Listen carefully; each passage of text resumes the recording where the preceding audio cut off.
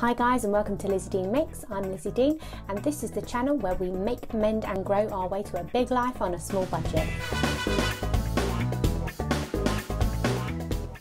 Hi guys, welcome back. So today I'm going to be doing something a bit different, and I am going to be doing a roasted Harlequin squash video.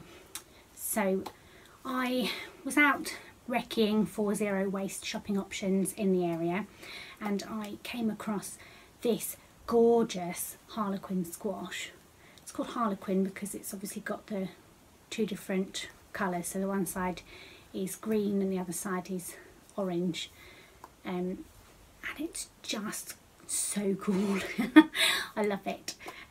I tried growing squash this year but was unsuccessful, so I'm going to harvest the seeds from this and pop them in a bowl and dry them out in the kitchen, ready for planting them in the spring. But I am going to make roast squash for tonight, so I want to cut it in such a way that you still see the Harlequin effect. I want to get it in the middle of the green so that everybody gets a portion of both colours, and I'm going to roast it upside down so that it acts as bowls, and then stuff it with a variety of other things. So before I get started with that, I thought I would talk about this. So fruit squash, which we drink all the time, orange squash usually, or apple and blackcurrant or something like that, it's obviously in plastic bottles. I couldn't find it anywhere not in plastic bottles.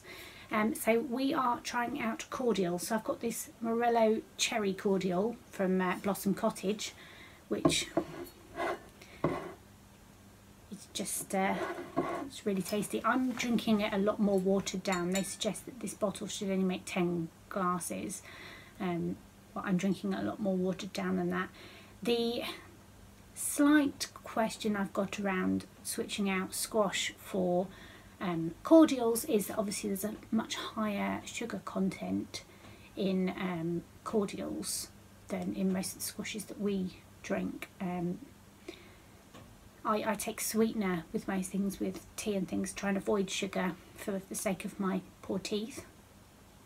But switching to cordial is obviously going to mean a higher sugar content. So we'll try it, we'll see how we get on with that. I might make some cordials next year. We've got a lot of elderflower trees, so we've got elderflowers and then elderberries in the summer, which we can forage for free. So I might make up some cordials of my own later in the year. We've also got a lot of blackberries, and I've got lots of raspberry plants which did really well this year, so I might try raspberry and blackberry cordial as well.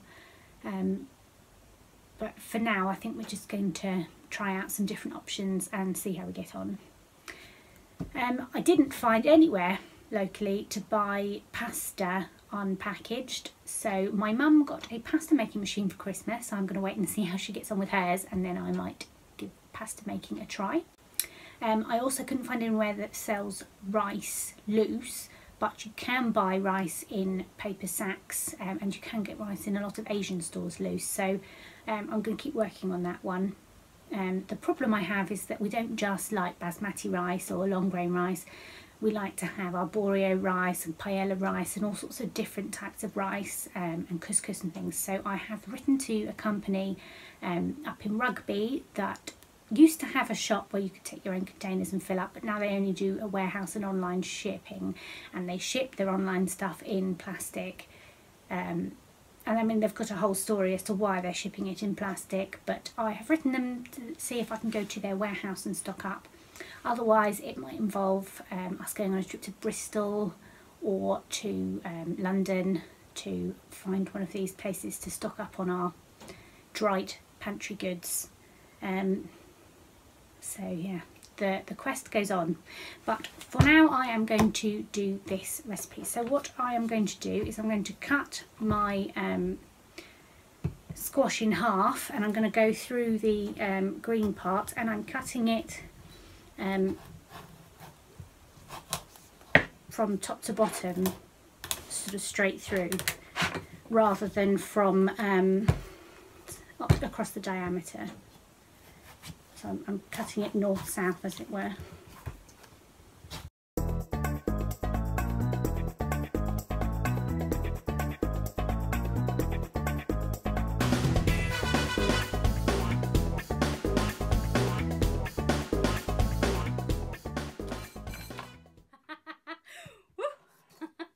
Well, that was difficult. I've got 2 halves of a squash. Don't try that at home. Oh dear. Okay, so I'm going to use a big spoon and a bowl, and I'm going to get the pith and the seeds. I'm probably going to get it all in one and clear it out later. I dry my seeds just on the side in the kitchen, so I tend to roll them out on previously a roll of kitchen roll, but now I'll probably do them on some cloth tea towels and just wash them, get the pith off, and leave them to air dry, and then store them ready for planting next year. So at the moment my vegetable garden still has spinach and lettuce that are still alive, but I'm not harvesting anymore. It's been snowing and we've been rather snowed in, and that seems to have put an end to most of the crops that were still going. So I haven't harvested the spinach or anything anymore. I think it's a bit burned from frost, but it gave a very good yield while it was going, well through the autumn. We had the longest day of the year a week, 2 weeks ago. I'm trying to think what the date is today. Yeah, a week ago roughly, just over. And they've been going up until now really. I lost them really in the first week of December, when we had the first massive snow that caused us to be snowed in for a week, and my parents and our friends from down in Worthing were trapped with us in our snowed in state. We couldn't get anywhere. The roads hadn't been gritted or salted round here because we weren't expecting snow, and then suddenly we got the tail end of the snow that hit further north, and in Wales and Ireland and Scotland, and we weren't expecting to be a part of it, so no one had prepared for it. I don't think we ever really prepare for it in this country anyway, but we were definitely not ready road-wise in this area. So everything just ground to a screaming halt, because obviously we don't have snow tyres and things. And where we used to live, there used to be boxes of grit on the side of the roads in all the housing estates, and if you wanted to grit your own bit of road you could. There's nothing like that here, so we would have to have ordered it, and how would we have got it delivered? We couldn't have got a lorry up our road because it's completely non-ploughed, non-gritted, non-anything.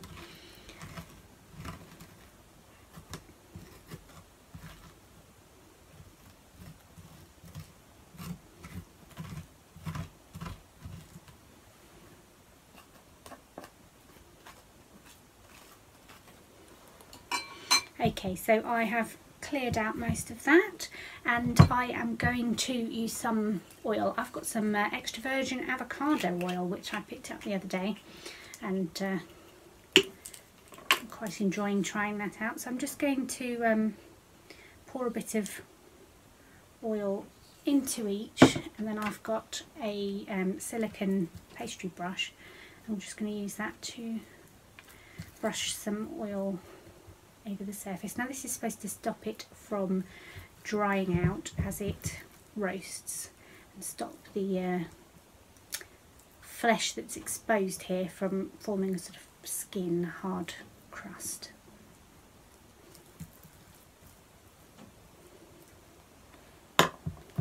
Okay, so I'm going to pop those in my roasting tray. And then I am going to prep some veg to stick in the centre of it. So I probably don't need all the things that I've got here. I do want to use some carrots, and I do want to use these mushrooms up before they go out of date. So we don't buy a lot of mushrooms, but whenever we do, I don't wash them. They do sometimes have a bit of dirt on them and things, but I never wash them. And part of the reason for that is I think it's actually healthy to get some germs in your body. And overwashing and sterilising everything that you eat is actually bad for your immune system and therefore bad for your overall health. So I don't tend to overly wash things. I do sometimes, it depends where it's come from, whether or not I will wash it. Most of the stuff that you get from the supermarket has already been washed, but if it's been sprayed with pesticides and things, even if you wash it, that's not going to get that off, because that's going to be a couple of centimetres into your fruit and veg that those chemicals have gone. So washing them wouldn't particularly serve much of a purpose. If I've got them from someone else's garden, I might wash them to make sure that no animal stuff got to them. Mine in the front garden, I will tend to always wash those, because even though my dog isn't out there, he's in the back garden, which is why I put all my veg out the front. A lot of my neighbours have cats, and obviously there's, you know, wildlife, caterpillars, slugs, birds, whatever. So I do always tend to wash the veg that I have grown. I don't tend to wash veg that's come from the supermarket, because, as I say, it's already been washed as much as is going to be useful to it. I'm just going to go and find the salt and pepper, which have mysteriously vanished again. Okay, I found the salt and pepper, so I'm going to chop these down.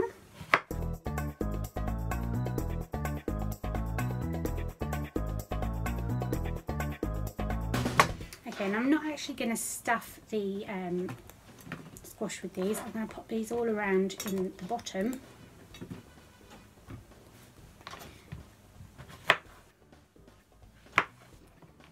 And roast them in with the actual squashes themselves.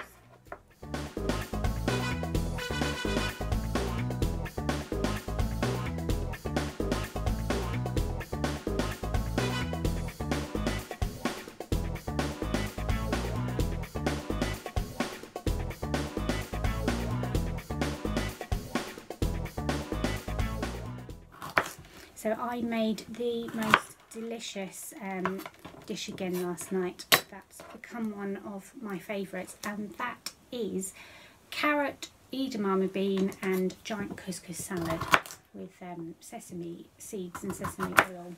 I use a lot of other seeds as well in it. I have a bit of a problem with this because obviously I can't get giant couscous or sesame seeds or pumpkin seeds or anything else for that matter without packaging.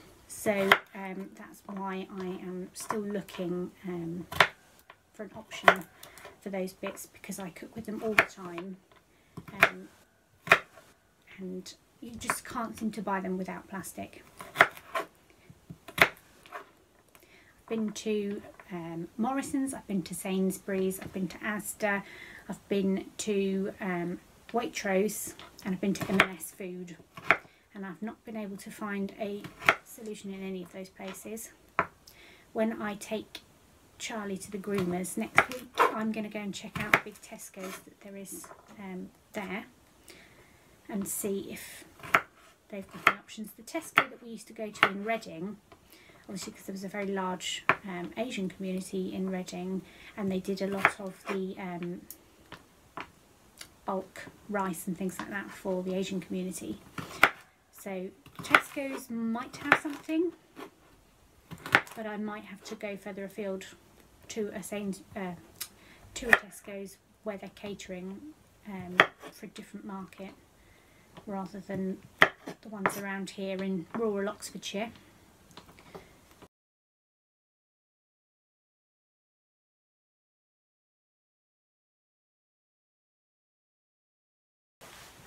I've got a load of tomatoes left over from Christmas, so I am going to chop these up and spread them around in with the mushrooms, and they'll provide some juice for the mushrooms to roast in.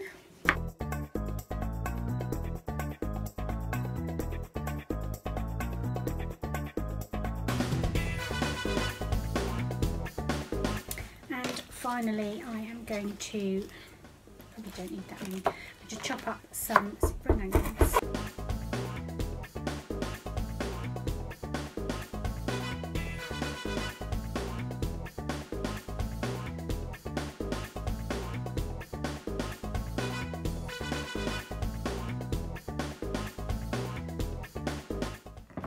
Okay, so that's all the veg in, and I'm now going to drizzle some oil over the top, sprinkle some ginger on, and then pop some salt and pepper on as well.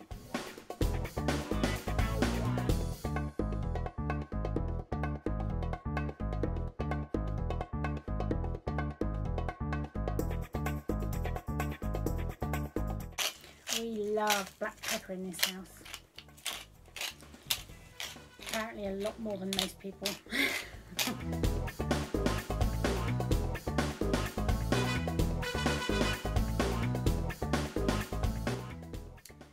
So that's all done, and that will go in the oven for about 40 minutes to an hour at 180 degrees Celsius, and I'll just keep on checking on it until it looks finished. I could serve this with some couscous or some potatoes or something if we wanted a carbohydrate-y, starchy component, but I think I'm not going to because there's a lot of veg. I'll see how it is when it's roasted. I've got a couple of those Ainsley Harriott spicy couscous things to use up, and you can make them in like 3 minutes, so I'll make it at the end when I see how this turns out and how much food I think we're gonna have. That's it. I hope you've enjoyed this video. If you have, please give it a thumbs up, and if you like vegetarian and vegan, frugal, zero waste cooking, then remember to hit the subscribe button and the little bell icon next to it, which means that you'll get notified every time I upload a new video. Thanks for watching, guys. Bye.